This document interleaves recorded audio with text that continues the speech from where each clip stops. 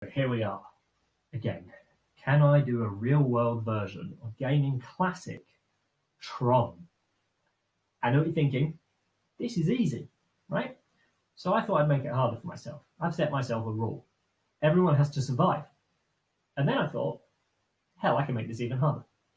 Everyone has to be uninjured at the end of it. So that ruled out motorbikes, motorcycles, mopeds, bicycles, anything that goes too fast and you will get hurt if you fall off. So what I thought about was remote control cars. I know that sounds dumb, but stay with me for a minute, because actually it will mean that the players will have a wider view of the gaming field than if they were just on it as they went on a bike or something. So it will be more in keeping with the actual original game. Now the arena is obviously a challenge. I don't want to get paint or chalk or crayon or something over my carpet, my floor, my driveway. And here's where having kids has come in handy.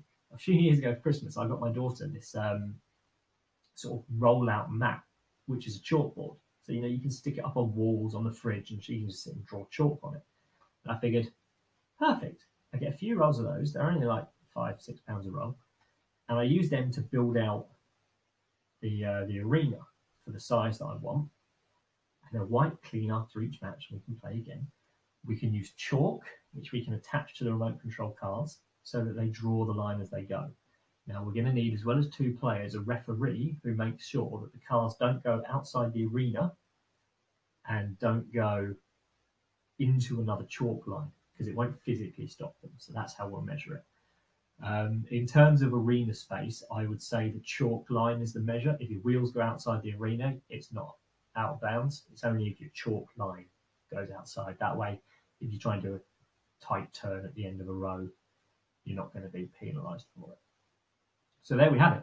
Real world Tron. Really wasn't that hard in the end. Remote control cars, few friends, one to referee, couple to play. Chalkboard arena, bit of chalk on the back of the remote control car. Off it goes. Simples. So here's my car with a piece of chalk on the back of it. There. And as the car drives around the grid,